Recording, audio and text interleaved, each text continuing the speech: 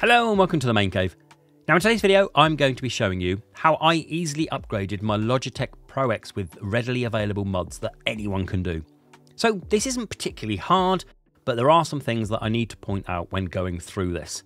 So what am I doing then? Well, I'll be adding some better grips to the front, side and the back of the Superlight, and I'll be replacing the skates for hopefully better feeling ones. For these two packs that I bought them both from a site from here in the UK called Esports Gear UK. You can find skates and grips on Amazon, but for me, the colours that I wanted, I got from this site, and I will link down below.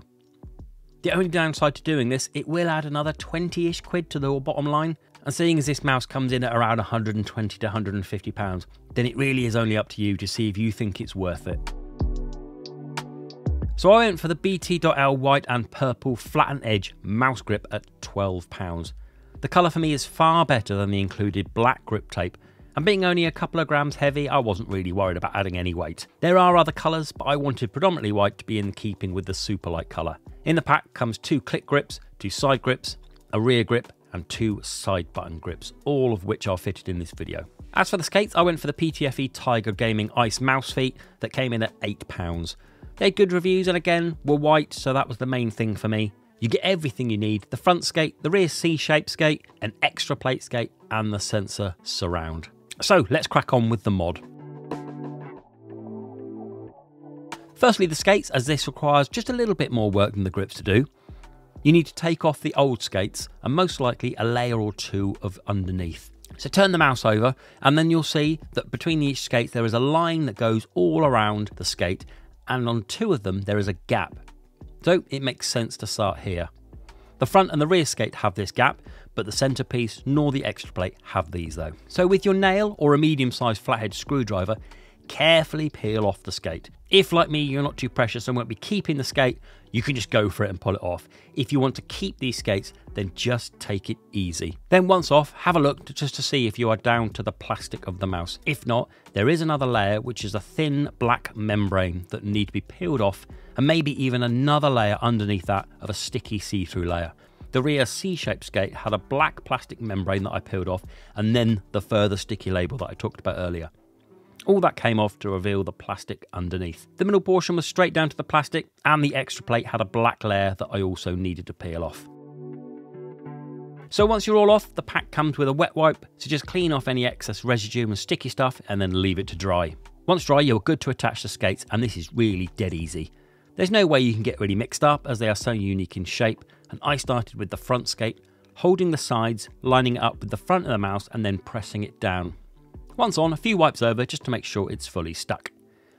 Next, the rear C-shaped skate, and this fitted on like a dream. So again, I just lined up the 2 ends and placed them down and then fitted it towards the back of the mouse.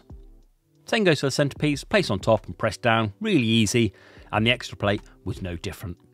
The only thing I'd suggest watching out for is just take your time. I just don't think if it's on that it will easily come back off without ruining it. So just take your time, then once they're all on, give it a final wipe over and move on to the grip tape.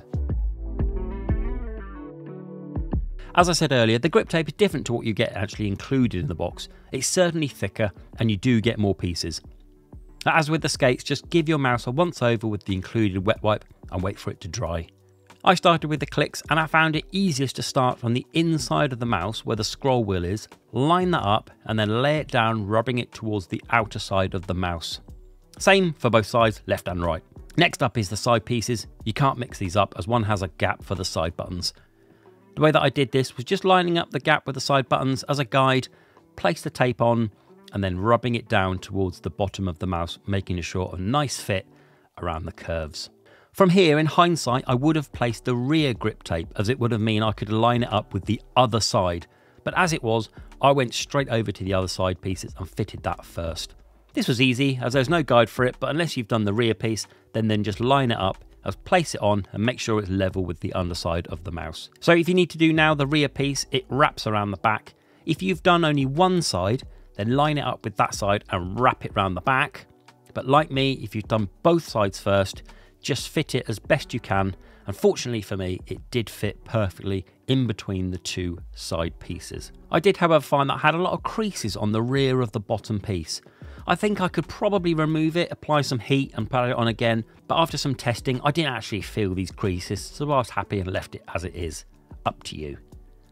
And then finally, the side buttons, these are specifically cut, so make sure you're getting the right one on the right button. Look for the curve that matches. So these are easy, place on, press down and make a nice seal. And then that's it, all done. New skates and new grips all done in around 10 minutes or so.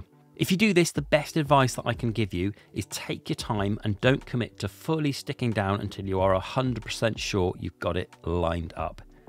Please let me know what you've gone for and if you've done any modifications to your Logitech Pro X Superlight.